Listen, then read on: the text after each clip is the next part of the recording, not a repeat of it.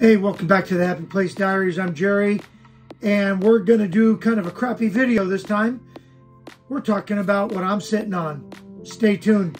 You don't want to miss this one because it's probably one of the most important parts of maintenance that you will do on your rig, aside from, you know, like wheels falling off. Anyway, stick around. We're going to get crappy here.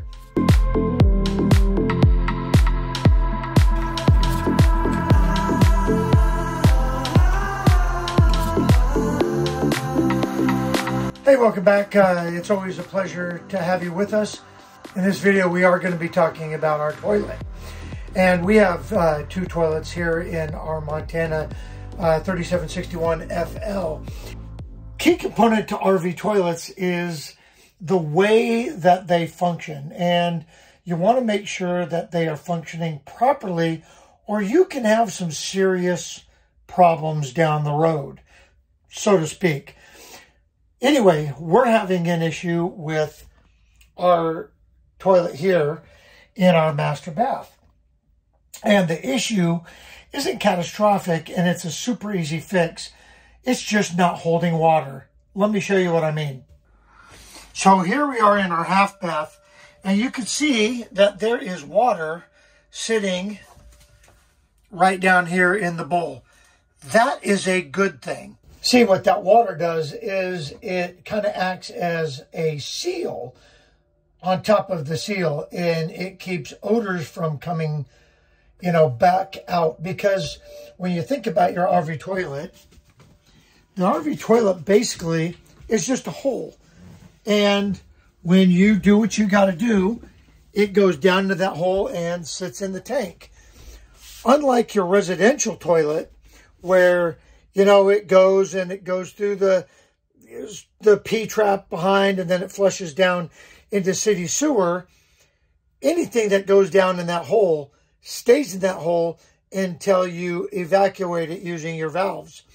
So, if you don't have a little bit of water sitting on top of that seal, well, everything that's down in that holding tank is coming up into your bedroom, bathroom, whatever, and you're going to get odors. Not only that, but, and this is the way we discovered the problem. We started getting like fruit flies, and they were coming out of the toilet. So they were down in the tank. Everything was dry down there, and there was probably some waste. And then I opened up this toilet and noticed that it is bone dry. As you can see, there's no water there. Now, there's toilet seal treatments that you can use, and that's fine. We did that with this, and that is why we know we need to replace the seal, or we need to get in there and do a really good clean of that seal, because this didn't stop the problem. So before we go any further, it's time to put some gloves on, because I don't know what's in that. Anyway, let's go down here. Way closer than I want to be to this, but before we go on, I should tell you that this is the Dometic 310 porcelain toilet. Came stock, but it's the one that we had in our old rig too.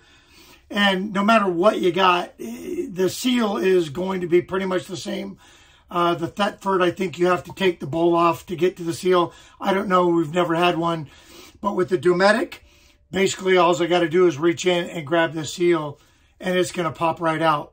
Now, just a word of caution, make sure that when you do this, you get a grip on it, because you don't want the seal to fall down in there. So basically, I'm just going to open up the valve, reach in here, and this seal should pop right out.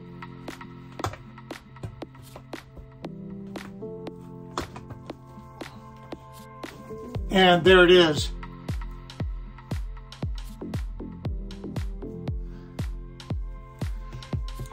This valve that you step on and it opens, it's kind of shaped like a ball, and it's a good idea to inspect it, make sure that you know, that there's no cracks or anything. Remember, our issue is that it's not retaining water. So either you have a bad seal, or it's dirty. So we're going to go ahead and clean this off, and then we're going to reinstall it, and then we're going to see if that's the problem, or if that fixes the problem. If it doesn't fix the problem, then we'll just go down and get a new seal and pop it right in.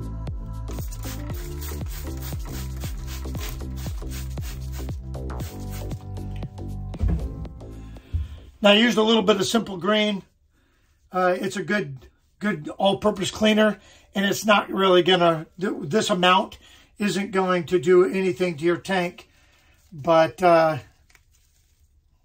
yeah. Okay. And we're gonna clean it out real good. Clean this groove right here really good.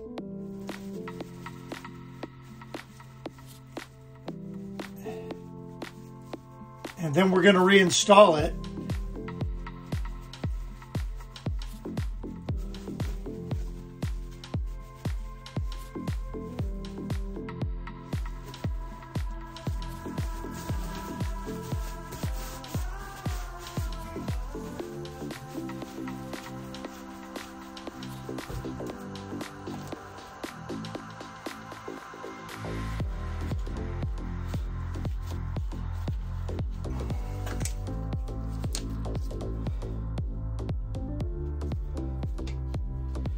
Okay, again, just a nice light coat of this grease. The silicone grease, we want to get that on both sides there.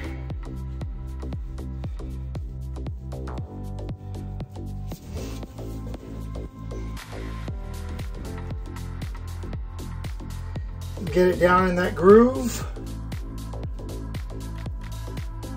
Okay, now we're going to go ahead and pop it back in.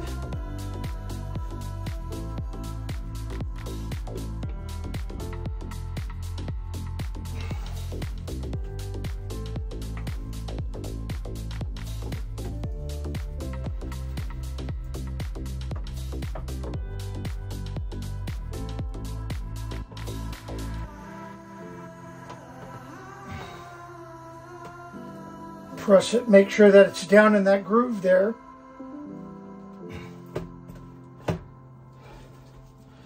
Okay, now we're going to add water, and we're going to see if it holds.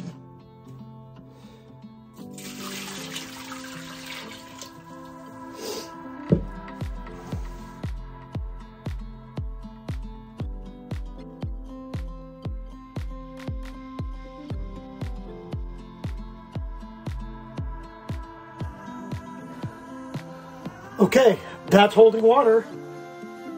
I think we fixed our problem. So if you start smelling odors and you start seeing like little fruit flies or whatever, 9 times out of 10 it's going to be that seal, and it's a super easy replacement. Get some of that silicone grease on hand so you can seal up your deal. You seal up the gasket or the valve, and then before you get done, push it up there and make sure that it's actually seated in there. And I think that will solve your problem of your tank not holding water. Super important part of maintenance. And hope you got something out of the video. And we'll see you in the next one.